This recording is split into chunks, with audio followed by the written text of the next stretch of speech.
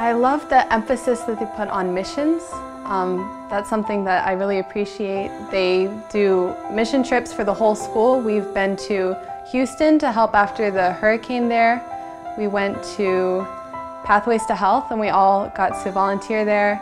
They also have mission trips like to the Dominican Republic, we're going next year. And also for the seniors, we have mission trips every year somewhere in the world.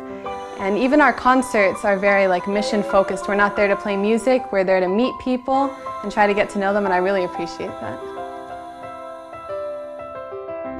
Well, I didn't enjoy it all the time, especially when I first got moved into the office. I graded for one of the teachers and I haven't always enjoyed it, but I've definitely learned a lot and I enjoy working with my friends and we get to work together and I've learned, how to be kind of a secretary. I've learned just about everything. I've learned a lot in academic things in my classes.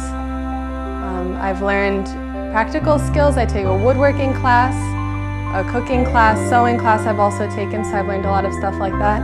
And I've learned a lot of things spiritually. I've grown a lot too.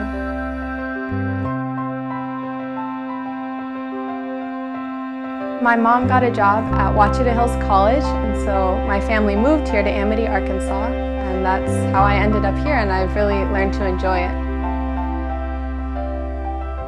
My thinking also became a lot more mission-oriented, just like the school is. When I first came, thinking about the future, I just thought, what's my career going to be? What do I want to do? And now I'm thinking, how can I serve people in what I do and in my career? It's grown dramatically since I came to Ouachita Hills Academy. I've been Adventist all my life, but since coming here, I've really developed my own personal relationship with God rather than depending on my parents to teach me everything, and I've just grown a lot since being here.